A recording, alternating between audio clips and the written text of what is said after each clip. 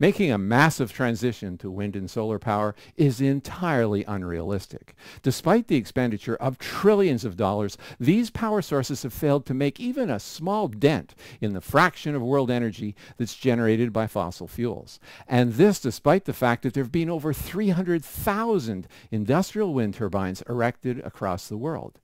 No matter how much the government might wish otherwise, and no matter how many subsidies are poured into wind and solar power, no modern industrial society can operate primarily on these sources. They are low quality and unstable, and that's why the Swedish government just ditched its targets for 100% renewable energy. Renewables do have a limited role to play in our energy mix. However, the Swedes obviously realize that running their economy, running their country on wind and solar power is too expensive, too unreliable, and when you consider how these machines are made, too damaging to the environment as well. We should follow their lead.